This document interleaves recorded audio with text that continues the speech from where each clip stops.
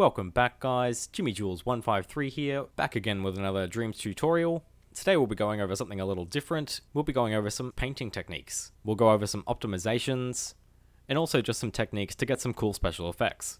We'll be going over how to make these things in the next couple of videos. And the important thing to remember is, you may not want to draw these things specifically, but this tutorial will take you through some of the techniques that you'll need to know to get the effects you're after. You can see we've got a heart rate monitor over here, a random flower, a sphere, which I'll take you through a few versions of.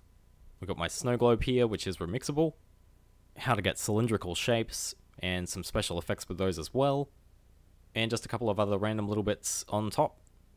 We've got some particle effects, a bit of a timer, and we'll also be going over how to make some stars.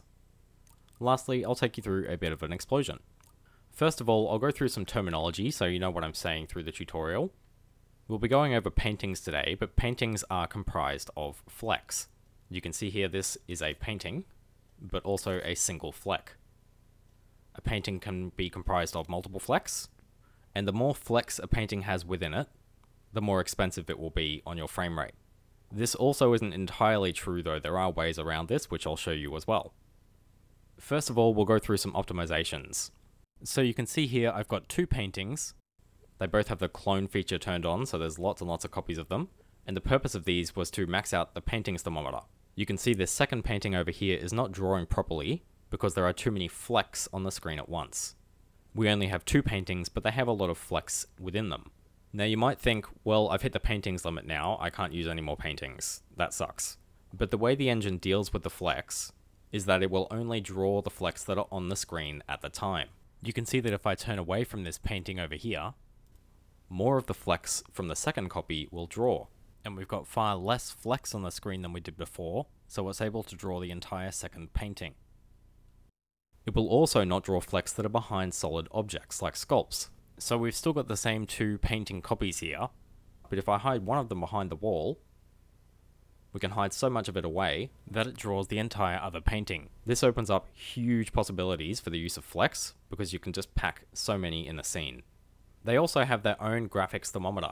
What this means is we can pack our scene full of sculptures and max out the graphics thermometer, but then still add paint to the scene afterwards to add more effects or whatever else you can think of to make with paint. There's also another way we can decrease the amount of flecks on the screen, and that's by using the pulse option to hide some of the flecks away. You can see that if we turn pulse on, it will immediately get rid of our warning. This is because only half of the fleck that we were originally seeing is showing. We can decrease this even further. You can see we can fit many more copies of that on the screen now because it's only rendering the parts of the painting that are showing at the time. You'll see that warning pop up specifically in edit mode a lot, and even more so if you have preview invisibility turned on, because this will show emitted paintings and all parts of the painting that aren't usually showing from a pulse. Also note that cloned paintings don't count towards their graphics thermometer cost. Only unique paintings will count towards this graphics memory total. So if you can reuse a painting, reuse it. First of all, we'll just go through how to make a painting that animates in sequence. You can see our painting here is comprised of multiple strokes, and all of these strokes are playing in the sequence that we've drawn them. We'll jump into paint mode here. We'll go into our guides and turn on surface snap. And I do like to use the ruler for this. You can obviously draw whatever you like. So I'm just going to do a really dodgy heart rate monitor here. We'll just get our ruler and draw along the lines. And that will be the shape for our animation. Now let's go and get this animating. We'll jump into play mode and increase the playback speed a bit. And we'll want this to pulse, so we'll turn that on. And that doesn't look so great. So what it's doing here is it's pulsing each of the individual strokes that we've drawn. So you can see this first line here was one stroke, the next one up was another stroke, and then down was a stroke as well. We don't want these strokes to all play at once, we want them to play in sequence, so we'll hit this animate in sequence button here, and this will let us animate the entire painting in a sequence, as opposed to individually. We can play with the playback speed of course, get that going a bit faster, and that is basically how you would make something like that. The animate in sequence option is very important for a couple of the other examples that we'll be going through. Now we'll go over the flower. Back in our paint mode, our guides are still active from the last time we were in paint mode, so we've still got the snap to surface turned on. I do like to draw paintings on a flat surface just because it does give you a lot more accuracy So unless you're doing a 3D painting, I would recommend turning on the surface snap. So for this, we're going to be using the kaleidoscope. Now, one very important thing to note with the kaleidoscope is that your first stamp with the paintbrush will be where the kaleidoscope originates from. So let's say that we want this to be the center of our painting. We'll stamp down our initial fleck just there, and that will now be the center of our kaleidoscope. Now with our kaleidoscope turned on, you can see that it's actually kaleidoscoping around the wrong way. This is a really easy fix. We'll just scope out, and then with the grid turned on, we'll rotate that fleck 90 degrees so that it's facing us. Then we'll jump back in, and it will now be oriented correctly. So I've just turned the grid off, and I do like to do these sort of paintings with the draw flex option. This lets you change the size of your paintbrush as you're drawing, so we can start out really small and then get large at the end, or whatever you like. So we'll start out with the flower. We've got our kaleidoscope set to 15. This does go all the way up to 32 though, so you can have this at whatever you like. We'll start from the center and draw out, and then just join these to make some petals. Obviously you can spend as much time on this as you'd like. I'm just going to make a really basic one this time. And we can also have different colors within the same painting. So we'll add some red in here as well, and let's just finish it with some blue. So we've got our shape here now. We don't really need this center fleck anymore that we stamped initially to set our kaleidoscope, so we can delete that fleck just with the triangle, and now we're left with just our painting. In the animation tab, we can turn up the playback speed and turn on the pulse option. You can get some really awesome effects with the pulse option, so always give that a try just to see what you get. We can then play with the trail length to determine how much of the painting is shown at once. And if we turn on the animate in sequence and turn the speed all the way up, it'll draw the flower as we drew it. The hue cycle option is also a great way to get some extra effects out of the same painting. You can get totally different looks all from the one cloned painting, so it doesn't take up any extra painting thermometer.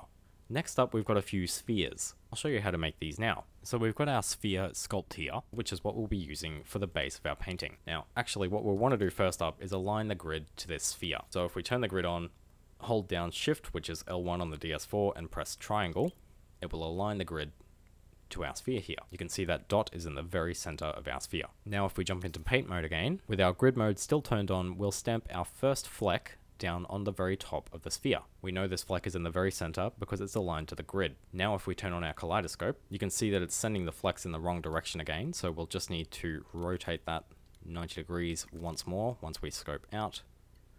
Rotate it 90 degrees and scope back into the painting, and then that will be oriented correctly. Now we'll make these flecks a little bit smaller and turn the kaleidoscope up to 25, maybe even as high as it'll go, just to 32. We'll start our painting at the very bottom and drag up, just like so.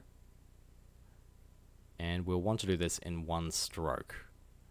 So just angle your camera upwards slowly. This does take a little bit of finesse. It may take you a little bit of time, but that's fine. And that's all we need. Now we can delete our origin fleck that we started our kaleidoscope with, and we're left with a painting sphere. I'll turn that white just so it's a bit easier to see, and we'll jump into the clone mode, and we'll clone this around a cylinder. The clones also work off the same axis that the kaleidoscope works from.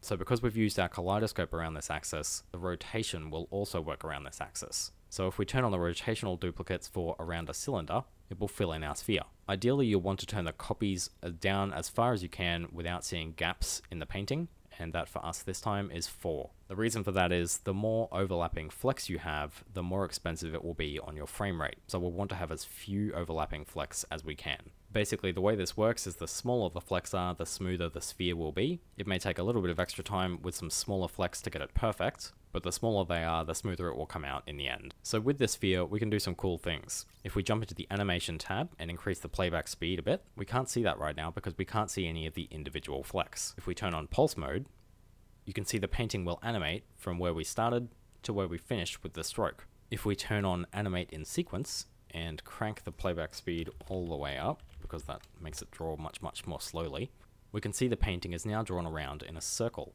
We can play around with the trail length and make that really small to make it look a bit like a skipping rope or something.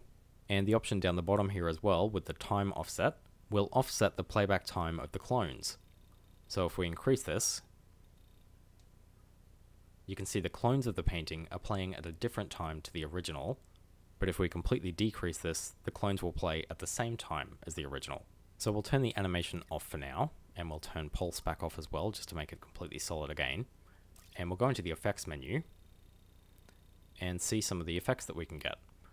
First of all, we'll turn down the opacity a bit, just so that it goes a bit see-through.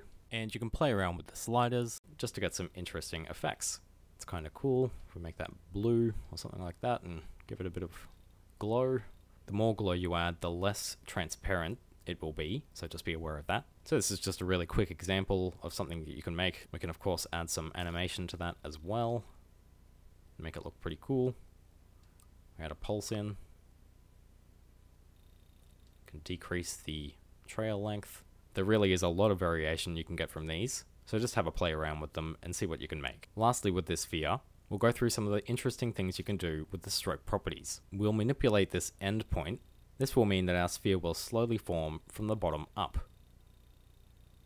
We can do the same thing for the start point and make it fade away from the bottom. Because the flecks are a little more condensed at the top and the bottom, you may want to turn on the fade in and the fade out option, just so that it looks a little more even across the board. This is the same technique I used to make the snow globe. Now we do have a few more things to go through here, guys.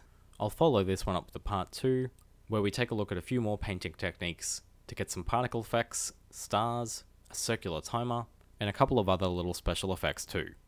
Stay tuned for that episode. If this video helped at all, guys, don't forget to hit that like and subscribe button, and I'll see you in the next one.